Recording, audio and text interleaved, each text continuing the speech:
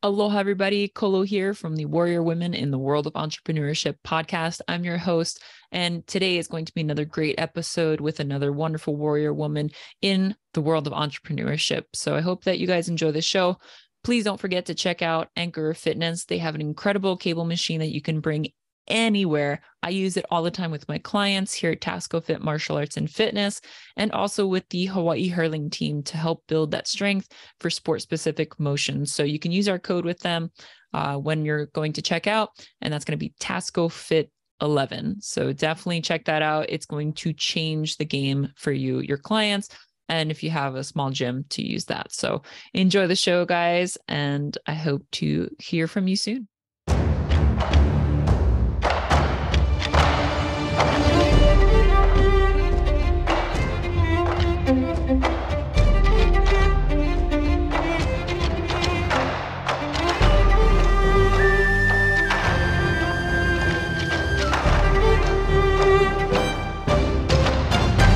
Aloha, everybody, and welcome to another episode of Warrior Women in the World of Entrepreneurship podcast. Today's Warrior Woman guest I know very well from playing camogie and hurling with her over the last 8 years now.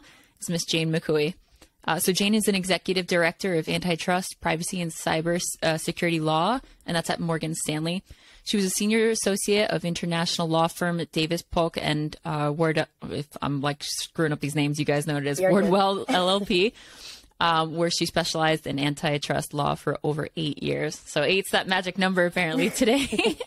So she's an Armagh native in Ireland, and for those that don't know where that is.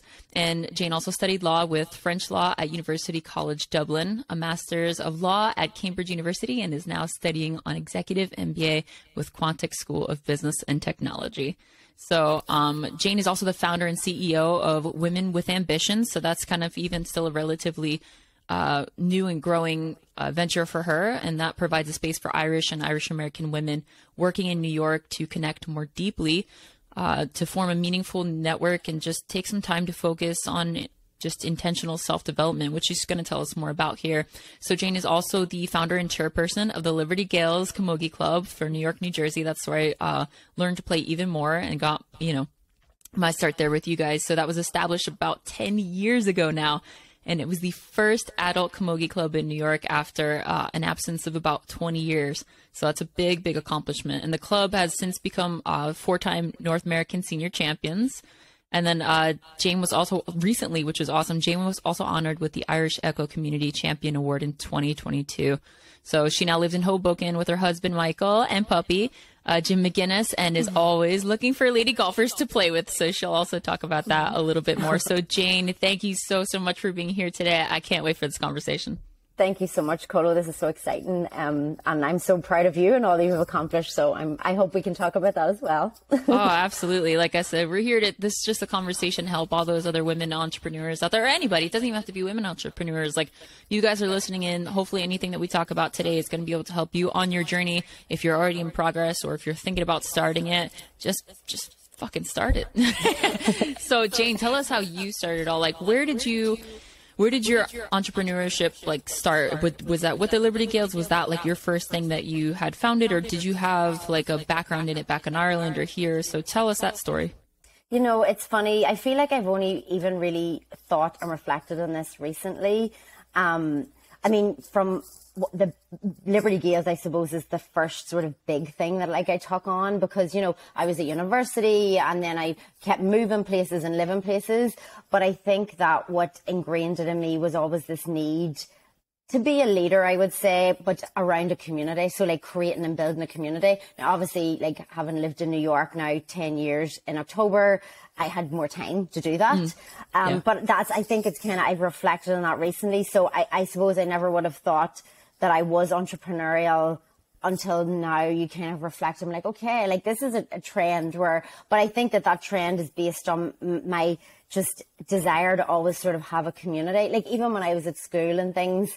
And again, it's when you think back to this, my sort of nickname used to be the Link, because I would gather all the friends and organize us to do something. But that was just, going out or just whatever it might have been. And I think that sort of carried through, even university, organizing balls or like I was the class president and things like this, you know. But as I say, because I was more transient, I just kind of thought, well, like I always like to be a leader. I think it's honestly, a lot of it is I just like to get stuff done. You know, if like I have a goal in mind, I'm like, if we're going to say we're going to go to a concert, okay, we should book the tickets like now. Because, you know, like things you just kind of like, time moves on and it gets forgotten about. So I think a lot of it's because of wanting to just take action and do things. So the Liberty Gales would have been the first sort of big venture that I took on, and you really saw it sort of blossom. And now with Women with Ambition, we just actually had our first sort of 1 year anniversary there this week on the 8th of February, which is crazy. And, you know, honestly, like when you see the development of that, like our 1 year anniversary, what was day one? It was sitting at this table, drinking tea and eating biscuits, you know? So, and we can talk about like what we do now and things. But yeah, so I think that, Liberty Gales was definitely the first sort of tangible, intangible, whatever you want to call it, thing that you can really see develop. But I suppose I always sort of had that in the background. It was a quality that maybe I just really, you know, tried to get my teeth stuck into. But luckily I found a space and a place where I could. Absolutely.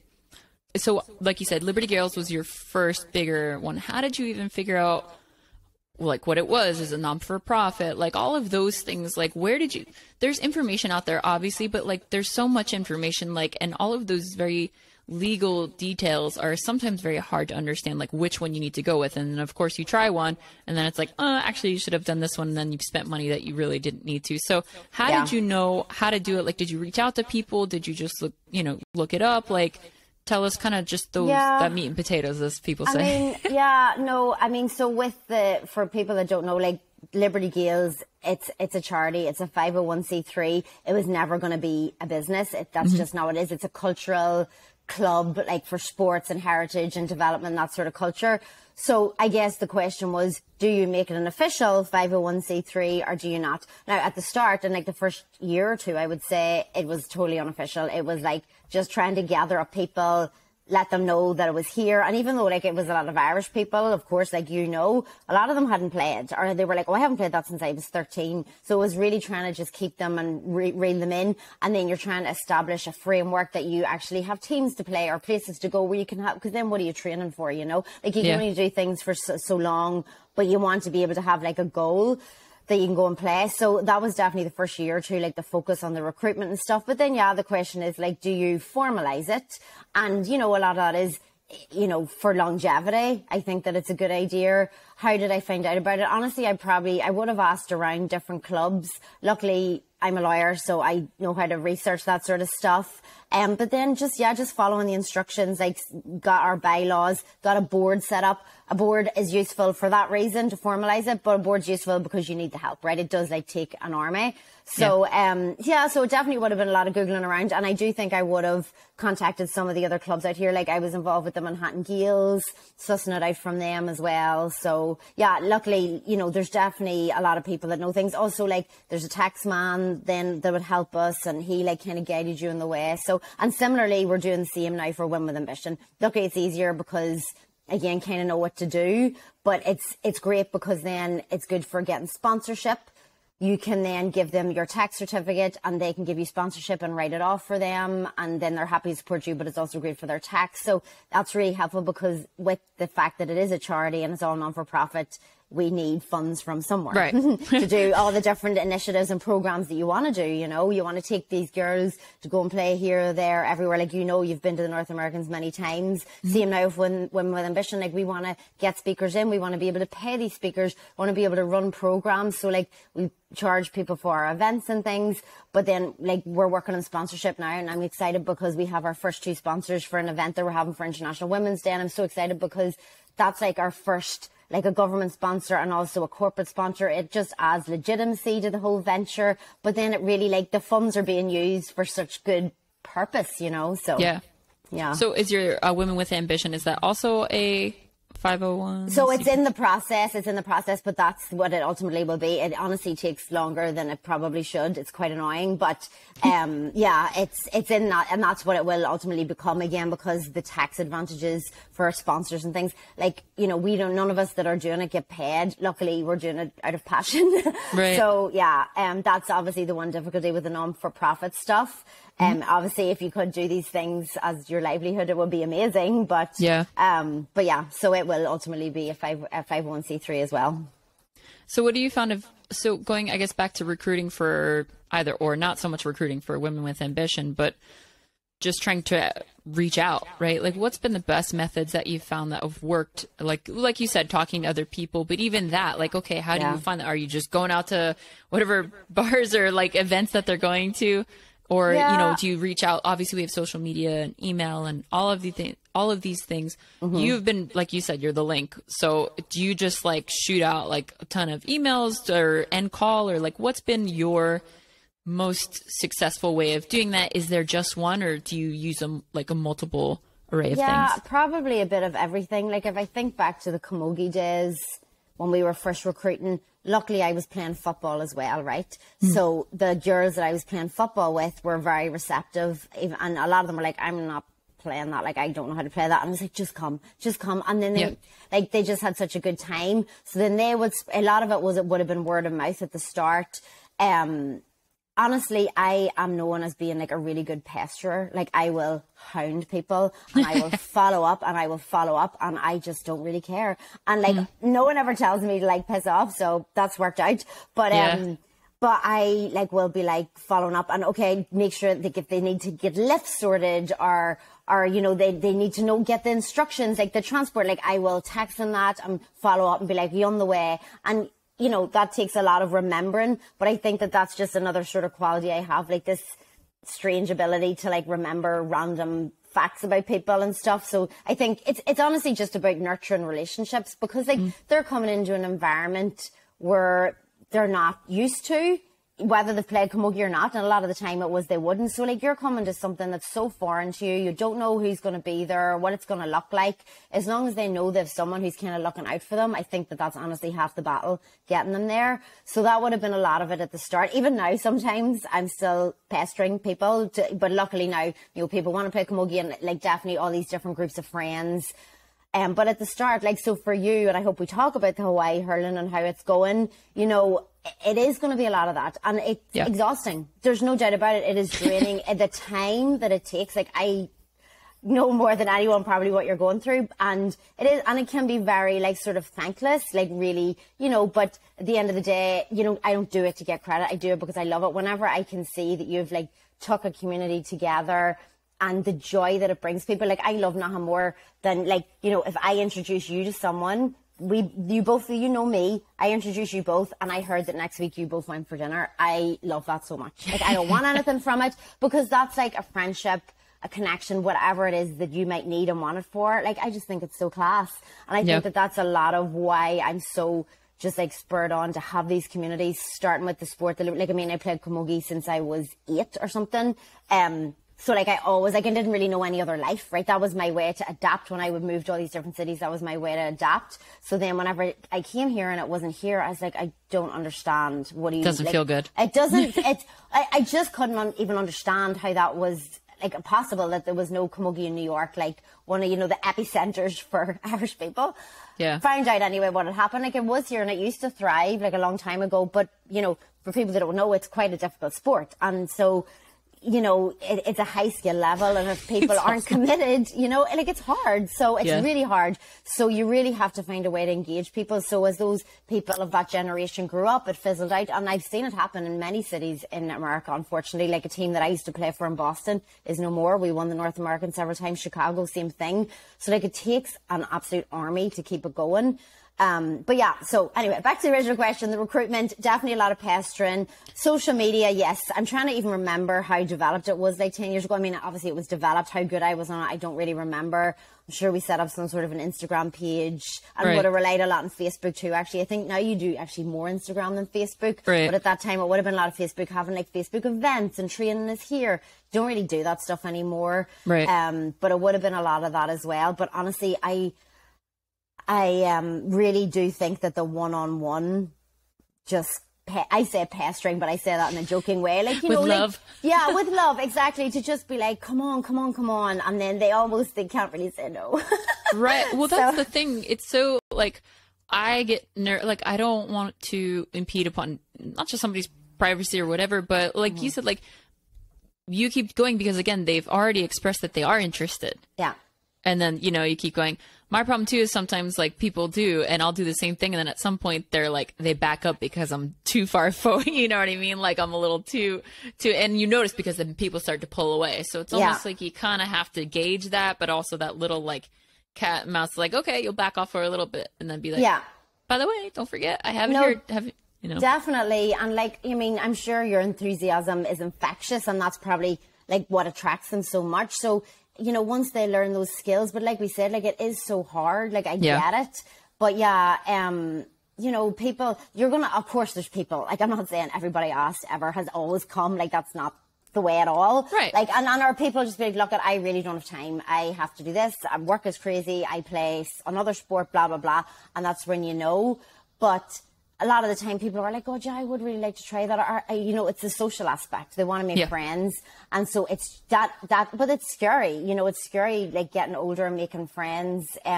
So it's knowing that it's accessible and we're here for you if you want to have it, you know. And it's the same with that for Women with Ambition. Like so much of it is, now obviously it's a bit different because it's recruiting and it's very much like a professional development thing. And at the end of the day, I tell these girls, like, we moved to New York. We're here. We left our friends and families, wherever it is. And again, so I should say, like Women with Ambition, it's niche because we brand it as for Irish and Irish American women. We've had people that are not Irish and Irish American, and everyone is more than welcome. Whoever wants to come to our programs. But you know, like there's many women's groups and they appeal to different people for different reasons. So it's about an accessibility thing. Like, what does someone who, like me, moved out here, what would they be comfortable coming to? What would they feel less intimidated? Because like, and even though I'm head of a women's group, there's other women's groups that I might feel like, oh my God, like I'm not qualified for this. I'm intimidated. Right. You know, so it's trying to create that arena where they feel comfortable. So,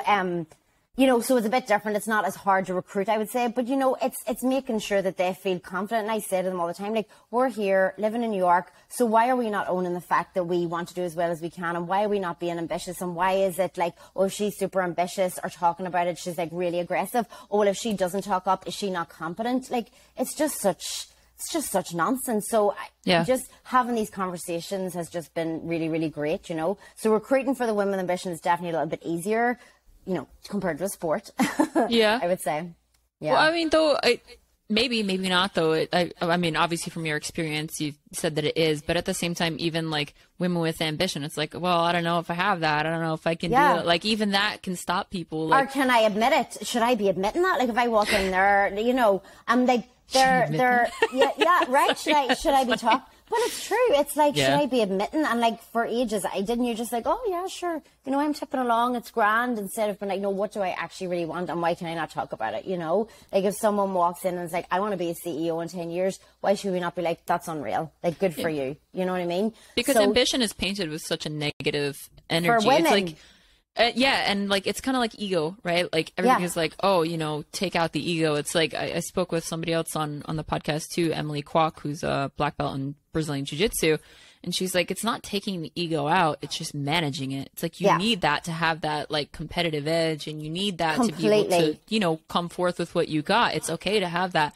but again, a surplus of it, and kind of where it's not needed, but not appropriate in that moment. You know what I mean? Like, it's good to have 100%. Ambition, but you don't want to come full force if it's like a moment that needs like 10%, you know? No, it's true, because then it's just like an attitude problem. But like if a man is like, you know, I'm so ambitious, I want to get in this position or whatever, you're like, oh my God, he's such a gunner. Like, look at him go. Whereas if a girl does that, it's like you said, it's like, oh my God, who does she one think she is? And it's such an Irish thing as well. But you know, I've definitely seen it in America too. It's just like women in general. And like your friend said, you know, ambition, obviously an ego thing is totally different. But like ambition is just that quality that like is like that fire in your belly. Right. That like makes you be like, what do I want and how am I going to get it? And like, I absolutely deserve to have that. So how do I put in steps?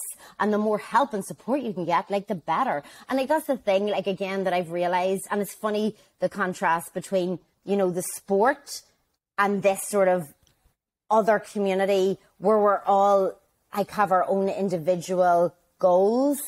but we can still make a collective community about it. Yep. With sport, you know, it is interesting because, and like you talked about the golf and stuff. So I started playing golf just like over COVID, and I love it so much. Like I can't even cope. And it's so different, right? Because it's a sport, but it's just me. It's just me, and I'm not letting down my team if I play bad. If I play bad, I'm like, oh God, that's so annoying. But I'm just annoyed with myself. If I play good, I'm like, okay, great. You know, so I think that it's just such an interesting, different dynamic. You don't have that same competitiveness, like, you know, like how competitive we are with Liberty Gaels. Like, we want to win, like, of course. So, you know, just that sort of, you know, sometimes it can be unhealthy almost. And so not to have that is like a real nice reprieve, you know, and maybe it's just me getting older. I don't know. But so that's interesting, you know, because like with the Women Ambition, it's not us being like our team versus their team. Like we're out to, you know, whatever, you know, bait them off the field. Well, but you know what I mean? You don't have that. It's really like everyone is in a room and you're like, oh my God, you do this. Oh my God, you can go and do that. Well, I can go and do this, and we can celebrate together. You know, it's really cool. It's really cool. No, it's awesome. I mean, it's again, it's like managing everything, right? It's just kind of managing those. Yeah, of course you want to win, and of course it like is a letdown when you don't. Whether for yourself in golf or like, it's good that gives you that like moment of reprieve, but. Yeah, because we like you're after something, it consumes you, and then you don't realize what's happening to other people around you. It's like, yes, you can build each other up, but if you're not careful, I think this is where ambition also gets a negative aspect. It's like if you're not careful, then you'll start stepping on people along the way rather than using each other to work with each other and listening to each other. Yeah. So again, just like Jane said, having ambition is not a bad thing at all. It's a great thing for anybody, but just make sure that you are using your ambition wisely, you know, for yourself to get where you want to go. There's nothing wrong with going after your goals. Just don't be a dick. Like number one rule, you know. But it's also like, and I think, you know, again, maybe you don't really realize this until you sort of become more of a mid-level or senior, you know, or having just like a number of years of experience working. At entry level, I get that it's harder because you don't really know what your options are. Everyone starts, it's like at the start line of a race, you know, everyone's like, and you're like, oh my God, they got to do this. Why don't I get to do that? So it's like a lot more easy to compare. And I just wish people knew that you should not. And I know it's so hard between social media, between just literally not really having any other perspective, because as you grow then out of it, everybody's journey is different. Even if they seem so parallel, there's something in it that makes it so different. So being able to like talk about that and then support each other through it, you know, it's just so much more rewarding. So, it's been pretty cool. It's just really interesting to see those different perspectives, you know? Yeah. I mean, that's what Jeet Kune Do is all about. So that's what I teach is Bruce Lee's art and concept. And it's literally like, I swear I keep saying I'm going to do this, but I'm going to make a whole series, like a docu-series or something, and I'm going to say Jeet Kune Do is everything. And we're going to talk about exactly what we're talking about here. Like, you know, Women with Ambition is Jeet Kune Do. How? Because you guys all have like, not a very similar curriculum, but you're going to come at it from different angles. You're going to see it a different way. It's perspective, but also how you deliver it. You know, once you can take in that information, it's not saying you're going to do it right away, right? Like you can't just try something once and be like, it didn't work. You didn't give a chance to be able to actually be able to accomplish it. Once you've done that and you understand it and it may not work, okay, then let's try and pivot. Let's try and see which ones work best for you. So that's what that's all about, is making sure that you understand the concepts of what you're working with and then make it your own. Yeah. So yeah, it's really cool to see people grow through that and also get them to understand that at the beginning, especially wipeout level, like for anything, right? Like wipeout level is like, you're not expected to know anything. I don't care if you come from a black belt somewhere else. You are not expected to know anything higher than that level. If you bring it, awesome. But don't put that pressure necessarily on yourself, because then you're not going to have any fun. And it is a really fun journey. And I am one to talk because I definitely will put a lot of that pressure. And then what happens? I stop going or I stop doing things. And that's like a lot of, I mean, funny, we just, for Women with Ambition, had my favorite topic, imposter syndrome. Ooh, I was going to mention that too. Yeah. So it's like my favorite topic because I feel like I have every possible type. Like, you know, in theory, I won't go into it, but there's like 5 types, and for all different people, you know, there's these 5 different types if you read just like different books and things. And I'm like, yeah, I feel that. I like, it's not just like I have one type, but you can feel it for different, you know, situations. And like what you're talking about is kind of a bit of imposter syndrome. Now, we actually had a talk. You remember, Caitlin Harper, you played Camogie with her. So she did the talk with us last week, and she was talking, about how there's actually different... She's an author, right? Yeah, she's an author as well. Caitlin Harper, go and read her books. She explaining... She did a talk. She's like an expert in imposter syndrome and like communication change in companies and things, and about how there's like imposter syndrome because the stakes are so high, so you really feel like you're not good enough, and you're like, I don't deserve to be here because I don't know this. I have to read all these things, and then you're like, but I still don't know it. Whereas you can also be just actually unskilled at something, but so that's different from imposter syndrome. So they can definitely overlap and feed into each other, but I think where you start, that it's imposter syndrome because you care about it, you know what I mean? So like, even though you might be unskilled at something, you have something that drove you there, you want to get better, but like you say, because you're like so afraid and frightened, like, well, I don't even deserve to be here, this is terrible, like you'll just drop out, so you sabotage yourself, And so we talk a lot about that at Women Ambition, like how can we like overcome that, like get the hell out of your head, because everybody's in the same boat, but they just don't talk about it, and all you need is that support network. Like a lot of the time, if men understood this more, they could be the allies that you need, and I feel very strongly about this, like the concept of allyship, and I actually really want to do a Women with Ambition event with maybe like some sort of other organization in New York where we can like get young and old men into the room. I think would be beneficial for older men because they'd be like, oh, I didn't even know this was a thing, and again, they just haven't been educated in it. Younger men would be helpful for them because they're the next generation of leaders. So if they can make that like cultural change, but just the concept of allyship being, if you can support us, just be, it's like anything. It's like anything that you need to literally get educated in, like other religions. I know nothing about certain religions, so I don't understand them conceptually, what they care about and why, because I'm just not educated in it, So like if they can get educated in like the things, how we feel, and, that we do, like just because we might not be as loud in meetings and stuff, it's not because we don't have confidence. That might actually be a personality thing. And the best way to get the skills out of those people and their thoughts and their opinions is to have more of a one-to-one smaller group. And that's where they might thrive and excel, and the contribution in that they could make, So I think that there's just so many things that they could learn about how to improve their culture and teams to get the best out of everybody, And so that's something I really want to work on this year. I think I would learn a lot again about why men would think certain ways too. Yeah, of course, like learning back and forth, because I think that would create clearer lines of communication and understanding, which is just better overall. But it's just, I guess, not the complication, but the challenging part of that is finding the people who feel strong enough within themselves to be willing to learn that and want to learn that and see the value of learning it, rather than just like, I'm just going to go sit with a bunch of women like rolling their eyes. Like a baby. No, you're 100%. You're 100% right. That's like actually like such a like accurate observations, and that's part of the battle, But not everybody is like that, you know what I mean? Because I could think like that as a martial arts instructor, right? And then, you'll find the men that'll like, one of my private lessons is like definitely way taller than me. I've taught many men that like, and they appreciate the lessons and they respect me. And it's just like sometimes, again, that not imposter syndrome necessarily comes in, but like maybe after, like where it's like, I don't know. Sometimes it happens like that, but other times I'm just like, yeah, I do teach people. Like, I guess. But I'm rambling. No, but you probably feel like you have to prove yourself more. And like, why? Why can you not just? If you were a man instructor, you wouldn't have to feel like, oh my god, I have to show how unreal I actually am. Like, it's You know what? It's not even that for me. For me, it's honestly like, I guess I just question like, I guess I'm more surprised that they do, even though I'm not, like, because I can definitely handle. Not about handling myself, but like, I'm very like, I've always like, I grew up playing, like, I was the only girl on the sports teams. Like, I always like was surrounded by boys. I have an older brother, so I think I just am naturally comfortable with that. But in like my brain, sometimes I'm like, why do they train with me? Like, and I don't know. It's I know why, but because you're a brilliant instructor, your reputation has gotten around. Oh, that's why. Shoot. That's why. No, but it is incredible, and I'm so grateful for that. And again, that's just there's so many men out there that don't mind. They just want to learn martial arts, and like it doesn't matter who is teaching them, as long as they are qualified to be able to do that.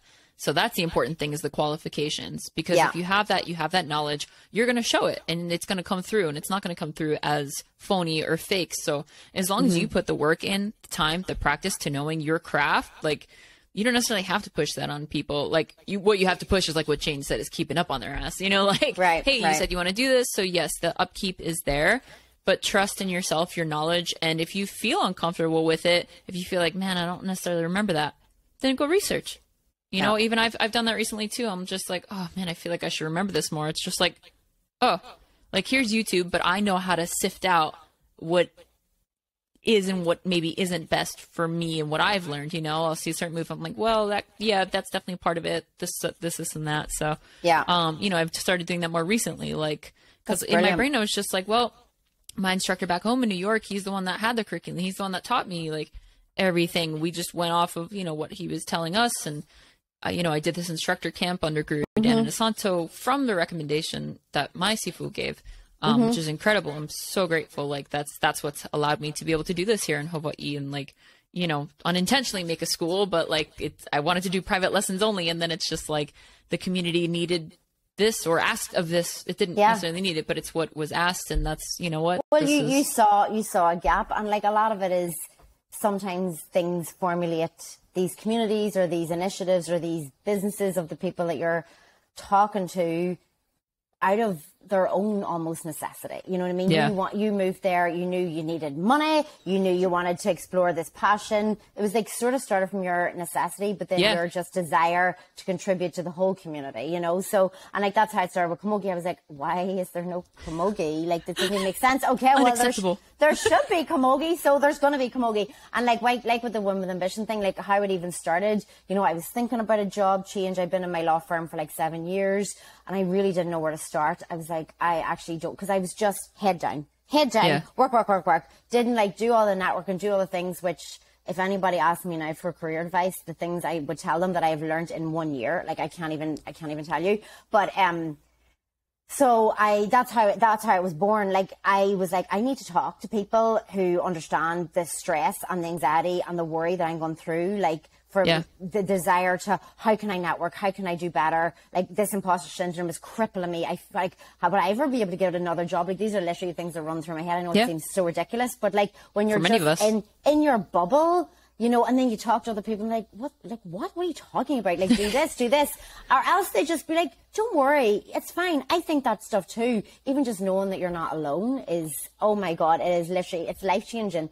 So yeah, that was how it started. Like, my own almost necessity to talk and vent and take action, and then I discovered that all these other girls wanted to do that as well. So then, as I said, we literally met here like a year ago, and like we did so our like Women with Ambition, the program of it as such, it sort of has like grown. But how it started, what it was supposed to be whenever it first started, was literally going to be 6 months, and we'd meet once a month, and we talk about something like a structured topic. So I would make these wee discussion guides. So like the first night we talked about self-promotion and personal brand.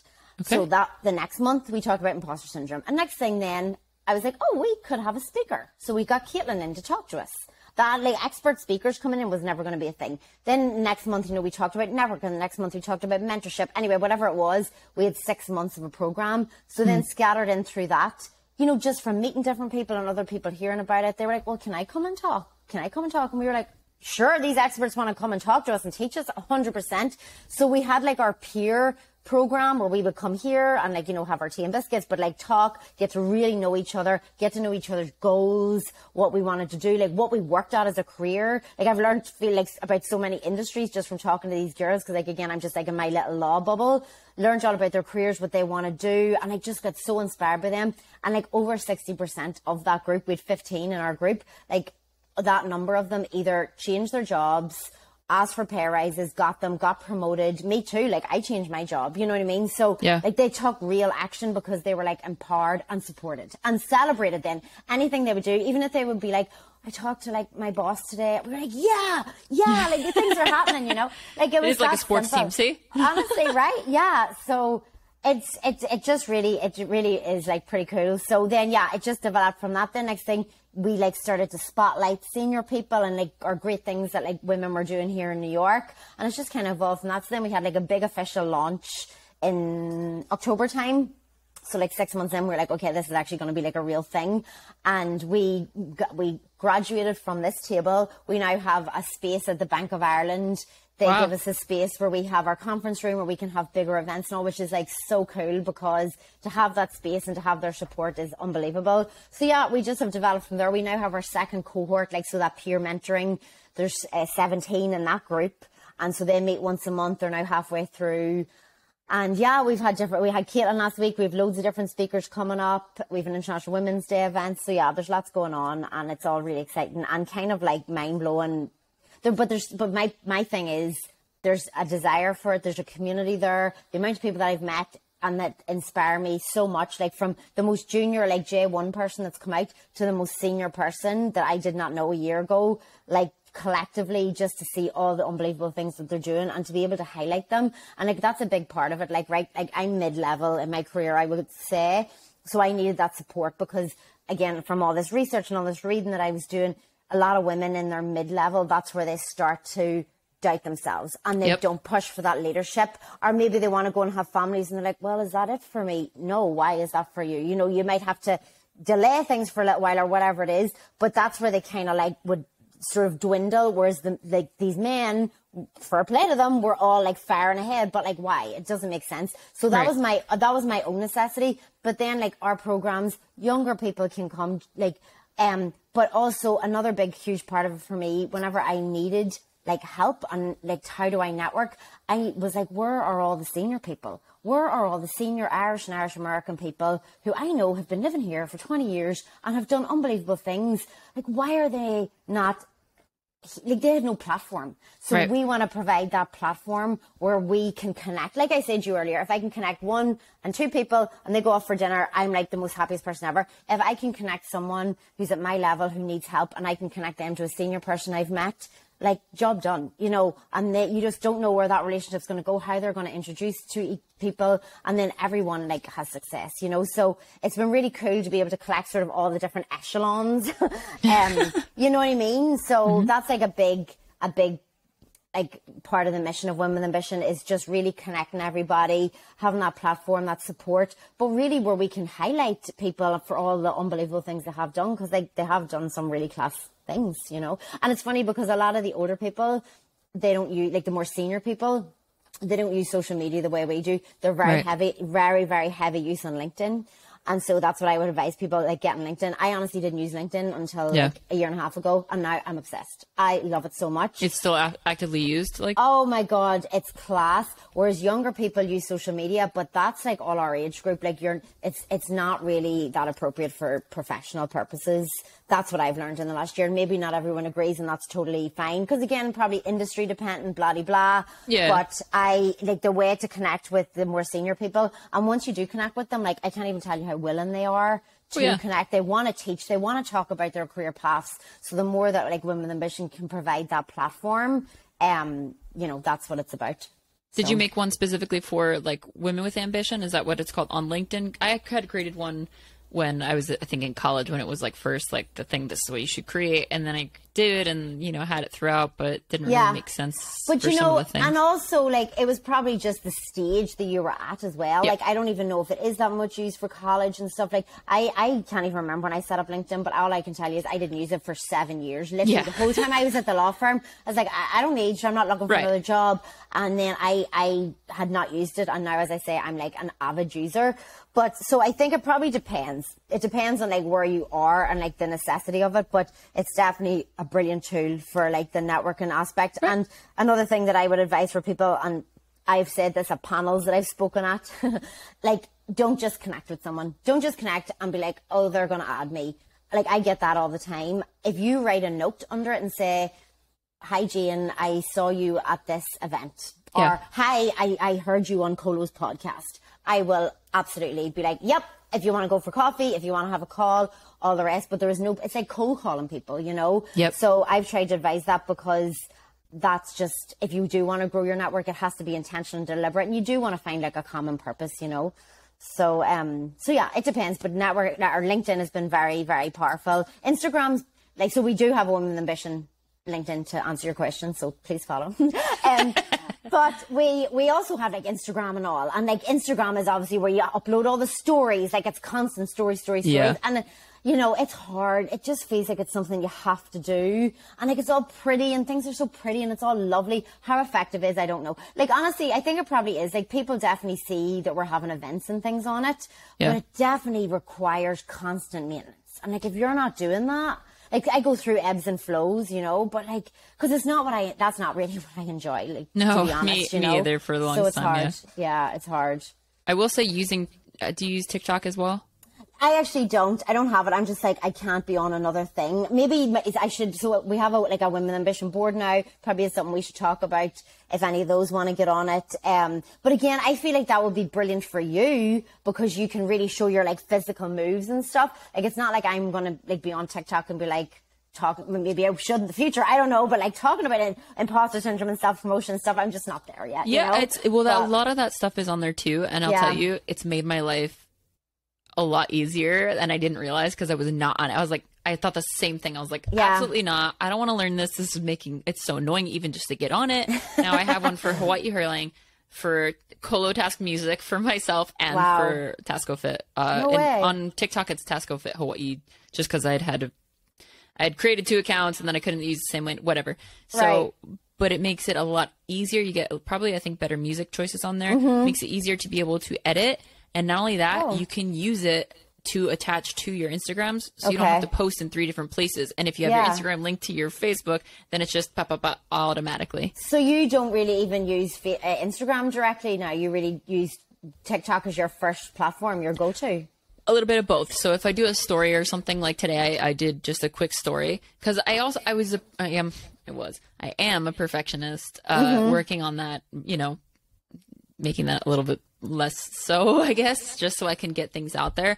But it's not bad quality things, right? It's just I'm not sitting there having to hashtag like 10 million things on one post. I know. Sometimes people just want to see what the hell you're doing. Yeah. So like today, I just did a little story, tagged a person, hashtag like maybe 2 things, then did one more clip of me on there, and my friend and my student who came this morning got a little clip of me, posted it. So people just kind of want to see a little what you're doing, and then you can make your main posts. I'm still trying to figure out like sometimes when to make something a story versus a main one. Yeah. And then that's a bit of a hard lesson, which is annoying. It's like, well, you can do this because this is not going to last and you want it to, but I'm like, don't I want people to see this continuously? It's like not always like it's momentary hard. Like events and things like, but then you can make a specific scenario like, okay, this is what I want to be on there to show people like, okay, this is where we have our talks and everything. Yeah. So if you explore it a little bit too, like it'll start to send to you like what's relevant to you. Yeah. And sometimes it is people just talking, like it is like that. So it's really quite it can be eye-opening and just it's so much easier to edit. Like But anyway, so that's I would definitely advise that. But who knows what the next thing is by that time. But at least Honestly. they're linking so that you don't have to like because that was driving me nuts. I know. Yeah. It's time. It's just the time consuming. It's so time consuming. So let's talk about that though. You are an impeccable organizer. How have you gotten that way? Like, how have you been able to manage that? Obviously, you being able to manage all of these things because you're still with the Camogie team, which again, I'm going to talk about that stuff soon. The Hawaii hurling and then my vision for hurling in general, which, but we'll talk about that. So, but yes, so how have you always been this organized? Did you learn through college, through having like for being a lawyer? Obviously, like you've had to be very organized. But like, you know, tell us. I feel like I would like to be able to articulate it maybe better than I'm probably going to be able to. But, you know, I remember whenever I was at school, so I have a twin sister. Oh, yeah. And, my Armagh and Dad, like, let us do everything. Like, I mean, like, all sports, we did everything. Like, we just did everything. Now, she enjoyed some more than me, and I enjoyed others more than her, like, whatever. When we were wee, we used to do Irish dancing and swimming.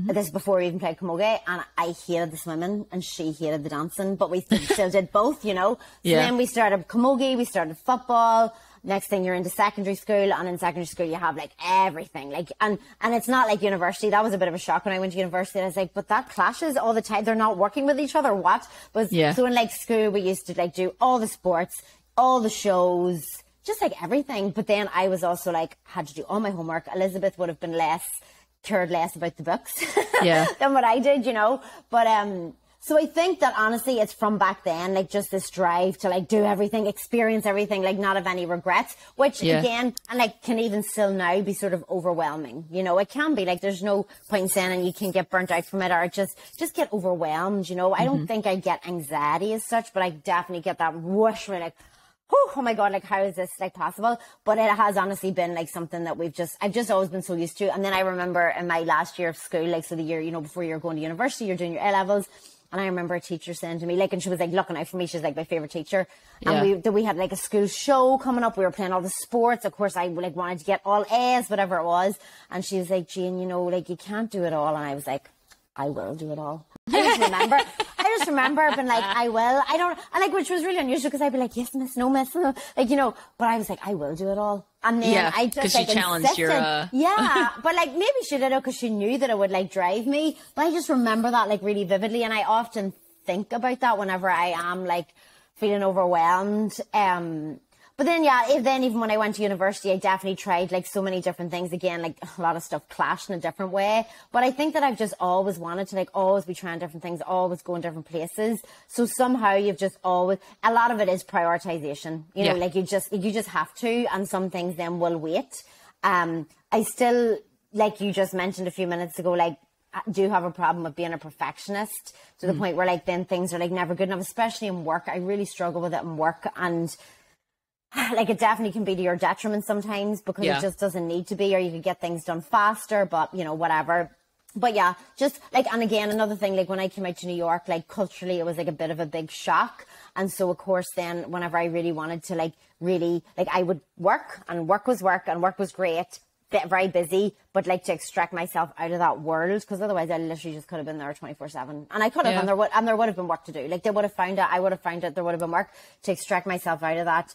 It was GA, it was Camogian football, you know. Yeah. And so then obviously I spent a lot of time building up the Camogie club, and like it is, you're just sitting on your laptop at 10, 11 o'clock at night, and like that's just the way it is, whereas other people might be watching TV, and that's totally fine. But like I got like joy and wanted to do that. But so what I would say is like you're sacrificing other things. Like I literally don't watch TV, and if I watch TV, it's with like Guinea, my husband, and it's an event. I have to make it an event so that I feel like I'm not wasting time, and that's just the way I am, you know. And that's just the way it is. So like you're sacrificing other stuff. You're sitting on the laptop pretty much nearly every night, all weekend, whatever it might be, and like that's just the way it is. So it just depends what you want, you know. It just depends what you want. So yeah, I suppose to your question, like it's just kind of always been something that I've done a lot of things, juggle a lot of things, but like that's where I get a lot of drive out of, you know, and like meeting all the different people and getting all the different experiences. And so I do definitely enjoy it, but I'm not going to say it's all like fun and games all the time. Like there's been times like,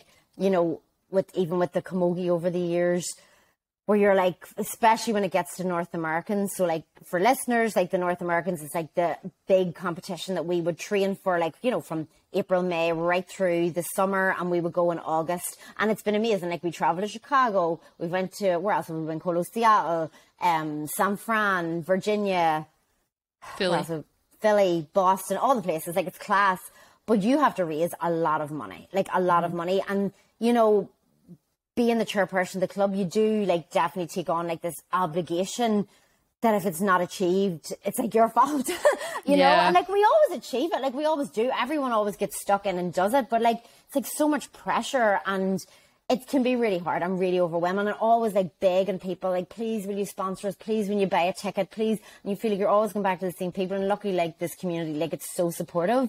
But like it's not all fun and games. It's not all like, oh my God, like we're all just like having the best time ever. Like sometimes you're like, I just wish I didn't have to fundraise. Just so much easier if we didn't have to do this, because it's just so hard, you know. But then you do it, and it's all amazing. So you do it again. So you do it again, you know. So yeah, that's awesome. So what have been some of the, we kind of talked about it a lot throughout this too, but what have been some of your personal, like, what have been like the harder moments where you're like, do I even want to continue doing this? Or like, I mean, maybe there was never a moment because you're always like, I know I want to achieve this, but it's like, where have the moments come to where you're just like, what the fuck? Like, how can I get through this? How can I get past this? Which you even said, it's kind of like that middle zone. Like you start out strong, like, and then it's like, you know, it's like a run or a sprint. It's like you start out real good, and then once you keep going, you have to keep that pace. You're like, fuck. I know. No, it's true. And like, again, you know, like, I suppose at times whenever if people aren't coming to training and you're like, why, you know, and like people have lives, of course they do. Like I even have missed training, like, oh my God, so many times. But like, you know, sometimes it's just like that. You're like, those are the hard times. Or like, again, the fundraising stuff, like I can't even tell people like how hard it is. Like it is so hard. And like, you know, a lot of times people don't get involved in the running of these clubs, and so they shouldn't. We want them to come. We want them to come and play and enjoy, make their mates, have the crack, like not even get involved. Right. But it's just hard because sometimes people don't realize like how much is going on behind the scenes. And the reason a lot of the time you don't tell them is because you want to shield them from it. You want to shield them from the politics and the functioning of it, because they're here to have a good time and that's what you want for them. But like whenever, I suppose, you just feel like sometimes you're getting criticised whenever all you're doing is trying your hardest. You know, you're being criticised because, like, I don't know, like, I don't even know, like, the gear wasn't ordered, like, a month earlier than people might have liked their gear. But, like, you know, it takes a lot of time to get the gear, and it takes working with, it has to be sent from Dublin. It takes time to design, and then I have to sort it out into bundles, and you know what I mean? Like, right, and you are also one person. Yeah, and then I get help from the board and everything. Yeah, of course. But I think, like, you know, we have a big club. There's like 60 or 70 people. So I suppose it's just wee things like that, but it's never enough of a deterrent at all. Like, it's amazing. And, you know, people like always usually really know, but I suppose if I really had to pinpoint, it's just sometimes things like that get hard. Mostly it's like the fundraising thing is definitely the most difficult. So anything with Women's Ambition yet, or it's just been kind of smooth sailing right now? Nothing yet, luckily.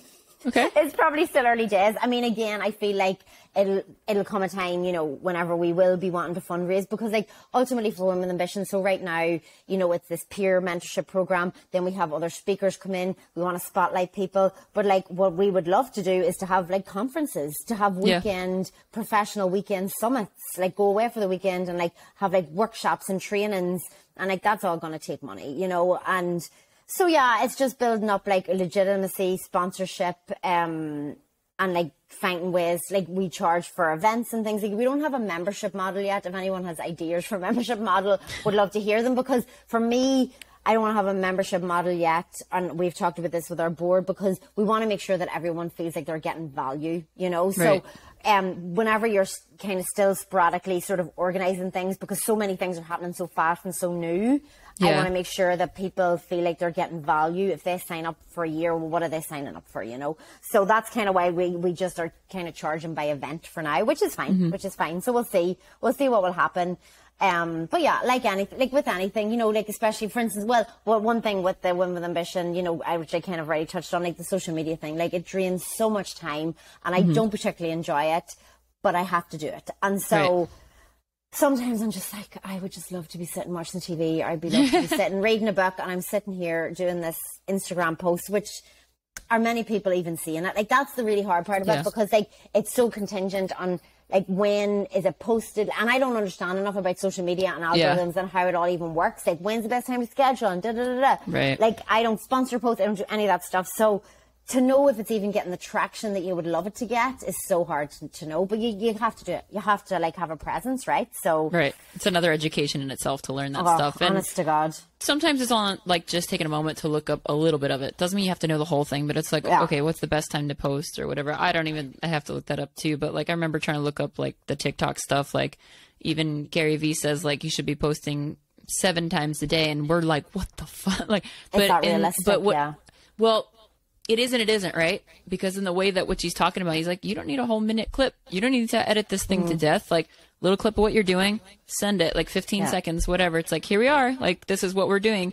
Send it. Next one. Boom. Just throughout the day. And it's like, it doesn't have to be much. It's just little snippets, because not everybody either wants to sit there too. Like, they just kind of want to see what's going on, and then they scroll or whatever else. So that's when those things become slightly more realistic. Yeah. So it's just like, okay, perfect, good. It doesn't have to be perfect. Excellent. Send it. So it's that's a really good point, honestly, and probably something that I should really think about, because it is that perfectionist, right? Where it's like, doesn't have to be perfect. You're the only one that knows that it's not perfect, whatever the hell perfect means. You're the only one that knows that, you know? So Well, you have to decide on what that is, right? Like those little snippets don't have to be quote unquote perfect. People just want to see like kind of what's happening. So, and then, yeah, obviously people make really cool videos that go viral or don't, but like people aren't necessarily going to see it. But the more that you do post, the more that they're going to show it to people. Yeah. And then again, you'll get criticized even on there too. Like I think I had one person so far, but when that happened, I was like, oh, I guess my videos are getting out there. People are starting to write stuff. Yeah, exactly. So. Criticism's a good thing, I'm like, all right, bring it on, buddy. But it's learning how to also react or not react to that. I know, some of them I'm like, I know. Because some people leave it on there and I'm like, okay, because usually I would just delete it if it's like negative or whatever. And especially like if I'm posting anything with the kids, I make sure nobody can necessarily comment on it because the kids are on TikTok, So, so that's a different story. But the thing I want to ask you just like before we kind of wind this down is like, out of all we talked about and like all the rewarding parts of owning a business and whether it's a nonprofit or just, again, like, martial arts or whatever your business is, what do you want people out there to take away from our conversation today or something that you'd like them to glean just in general about what can help them? Yeah, I mean, it's really like anybody can do anything, and we honestly hold ourselves back so much. And I think that I've just realized that if you really like want to do something, you should just go for it. Like we just talked about, someone's always going to criticize you. You're going to criticize yourself. You're like almost like your own worst enemy. But like, and there's so many opportunities. Like people really can do anything that they want. And that was a big draw for me to live in New York. I had done different internships in America. And I like just think that there's this tangible, it's like, it feels tangible for me. It's intangible in reality. Like feeling that you can literally do anything in New York. And so I think that luckily in New York, we have all these opportunities, all these people live here.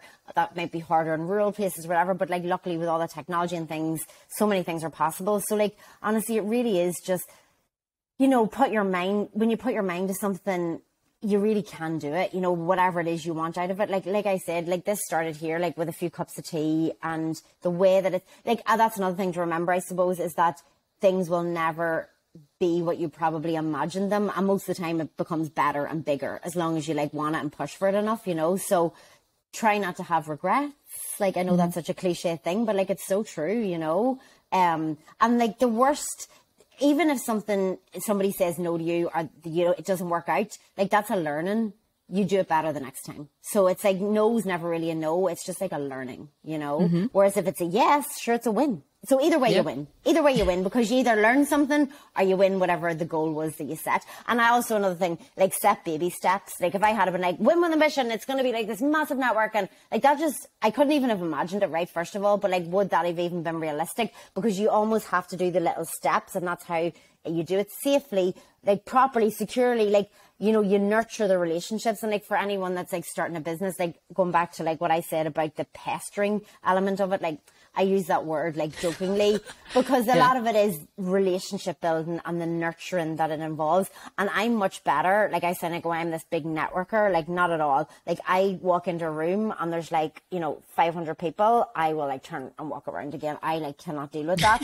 Like I just can't. And like I talked on a panel about this once. I think that it's really important to find your like networking style, and mine very much is one-on-ones, smaller groups, and like really getting to know them that way. And then just like that following up, email and text and seeing how they're getting on, coffee, mad for the coffee, so so to answer your question, just like go for it, whatever the hell it is you want, because it probably won't look how you imagined. It'll probably be better.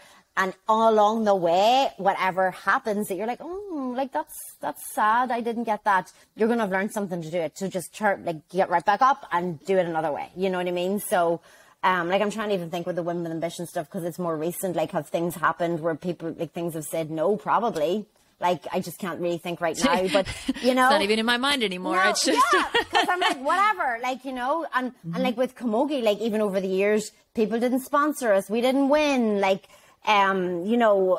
people didn't come back, or like whatever, like you're always going to have those little obstacles, but like, you will ultimately thrive. So I just really think that anybody can do anything. And yeah, there's so much potential for everybody. And again, it's about supporting each other. I think you just have to remember that you're on your own journey. So you might as well be supportive and happy for other people, and they will do it in return, because this competitive nonsense, like I can't be dealing. And like, like women especially, but it's almost like we're told that we should be like that. Like we're told that, you know, oh, what's she doing? Because if she's going for something, then you're like rolling your eyes at her. Yeah. And then if she doesn't, you're like, oh God, like, does she have no like leadership skills, or is she no like what, you know? So we just need to support each other, because like we will literally enrich each other so much, and everybody's journey is so different.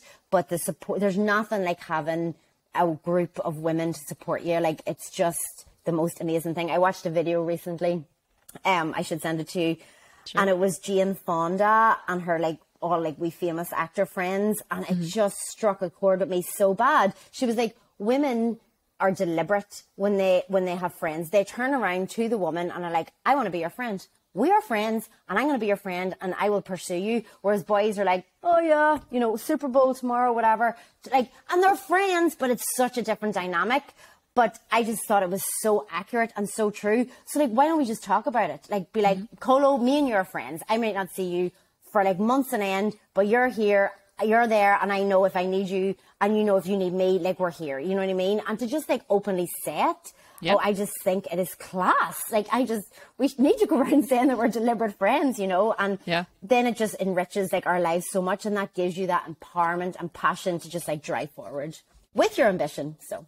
Yeah, no, absolutely. And thank you for sharing that too. And also know, guys, like, it's okay if someone doesn't want to be your friend. That's going to be the hard part to accept. We're friends for sure. Yeah. But like, because like if somebody like you and I are both like have that good energy, we're like, yeah, come on. And they're like, no. Yeah, that's okay. Why? That's totally fine. That's totally fine. No, you're going to be my friend then. Yeah. No, I know. No, you absolutely cannot be friends with everyone. And people are so different. Like, it's totally fine. But yeah, it's just like support the people that it's around you.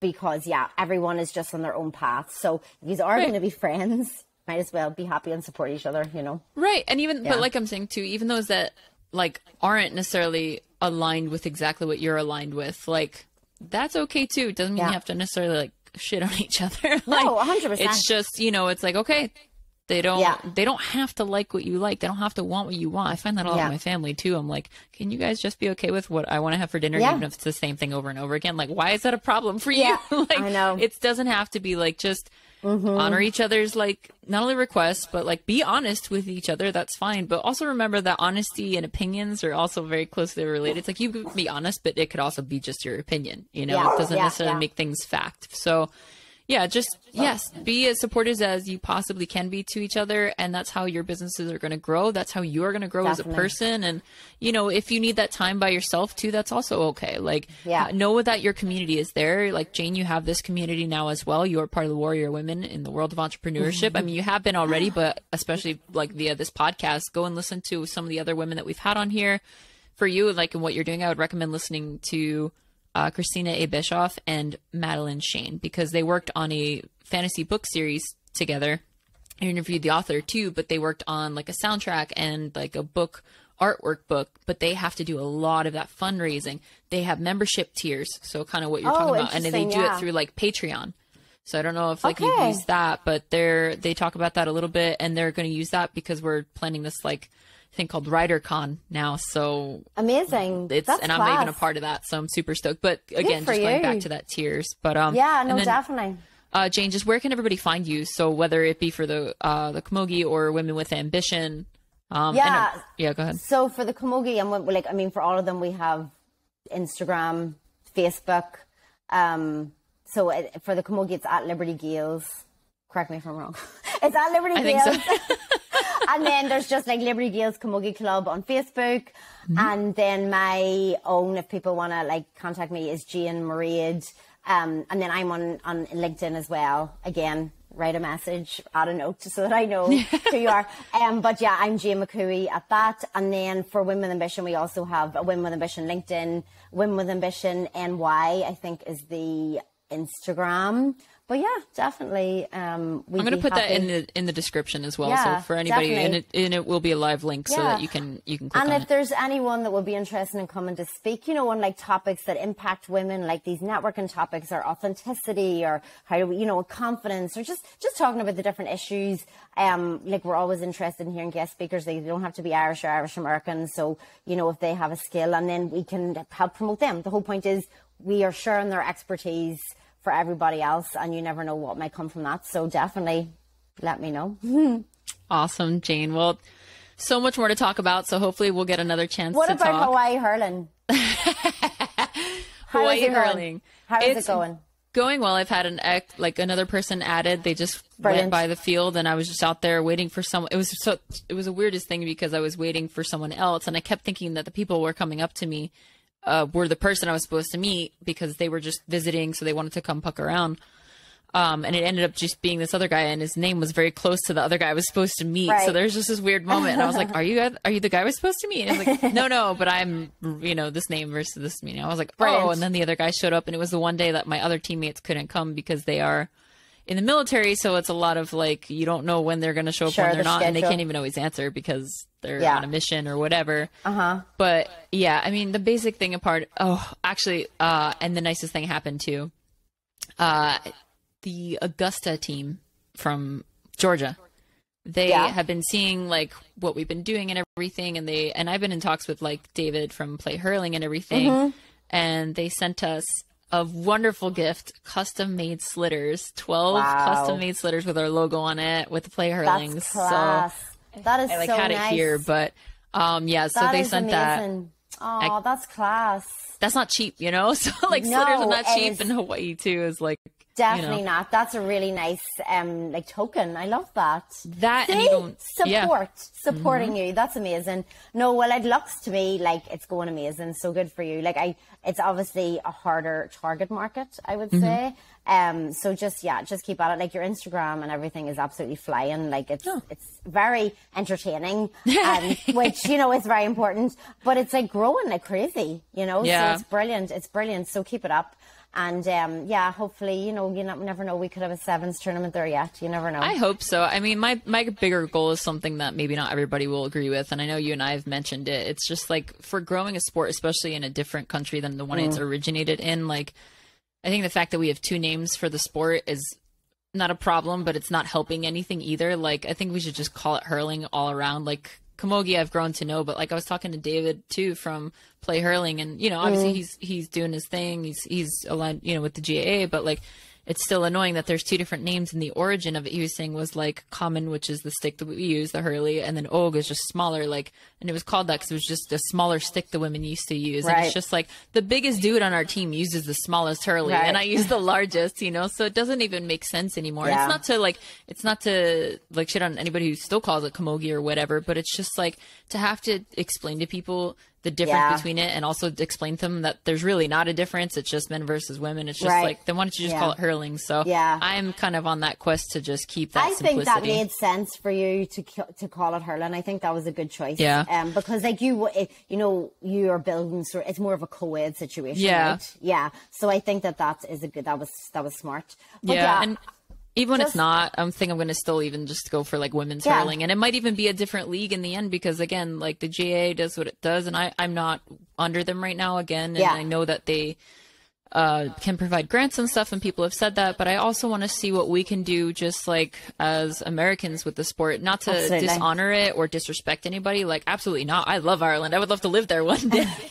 But it's just, it's just well, why don't we have something here that can support that sport and grow it in that manner, and also maybe universalize the rules a little bit so that we can make it easier to play, and also just not so much bureaucratic BS. If there's a problem with paperwork or whatever, let's have a venue or something for people to be able to still play. Okay, let's play some pickup games. Maybe you can't participate in this, but let's have whatever. Let's just go play, because all we want to do is play hurling. I know. That's it. I know. So I know. So that's just my quest. And I love it. That's a brilliant goal. Keep it up. Yeah, and just keep getting those bodies is not the main thing. That is, it's just, that's it. I just want to keep it simple and even backyard style. And, even I think over in LA, they've created a team now. So, and I'm just going to try and pop around to each team and just play, and no disrespect to anybody, no disrespect to GAA, but I want to be able to just play with whoever the fuck I want. So I love it. Well, the people in Hawaii have a great teacher. So thank you very much. You will get there. Don't worry. You will get there. Well, I appreciate it. And Jane, thank you so much for your time today. Thank you. I can't wait to see how everything progresses, the team, but also Women with Ambition. So guys, check her out, check everything out. try to play some hurling in Camogie. If you're in New York, New Jersey, or if you're in Hawaii, come see me. And I hope you guys have a great day, and aloha. A big mahalo to all you listeners out there for tuning into another episode of Warrior Women in the World of Entrepreneurship podcast. I'm so grateful that we've got another round of incredible warrior women for this season 2. And thank you so much for listening into season 1. If you have not already, please do so. You can find it on Apple Podcasts, on Spotify, basically any audio listening platform, and also YouTube, because I have been posting them on there. So guys, keep tuning in, and please let us know what you think. Please like and subscribe to our YouTube channel, and just also download them off of those audio platforms. It helps us so much, and just keeping up the positivity. If you have anybody that you know who you would love to hear on this podcast, please send them our way and we'll get them on. Have a great day, everyone, and stay tuned for the next episode.